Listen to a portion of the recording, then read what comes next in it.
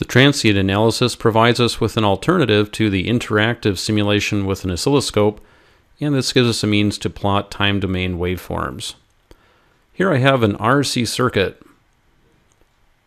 I have an input side driven by a pulse type source and an output. I've named both of the nets to make them easier to find.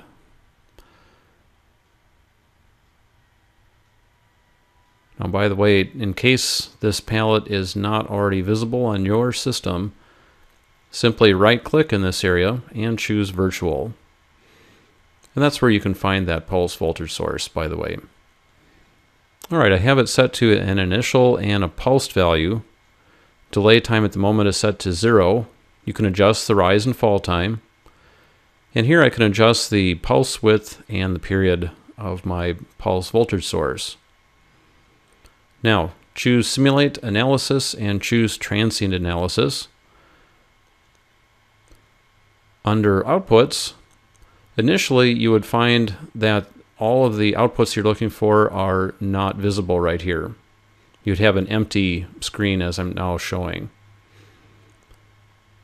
Simply choose the signals that you like, add them to the outputs list, and then the main thing you typically need to adjust at the beginning is the end time for your simulation. In this case, we see the red trace looks like what we'd expect for our pulse voltage source, and sure enough, that's the input. The green trace is the output of the circuit. It's always instructive to know exactly what points have actually been simulated. And so anytime you suspect that maybe you don't have enough points, in a minute I'll show you how to update that. Also, you can adjust whether or not the black background appears as black or white, and you can also toggle on a grid. The cursors provide you a convenient way to extract the numerical value of a trace at any point in time. Notice that you get a display of both the input and the output at the cursor location.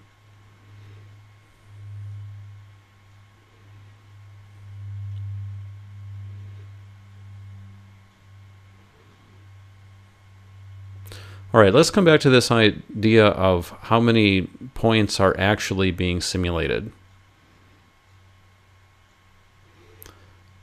Let's go back to the main setup for transient analysis. We want to adjust this so we have a maximum time step that's smaller than the default. So I'm changing it essentially from 10 microseconds to 1 microsecond.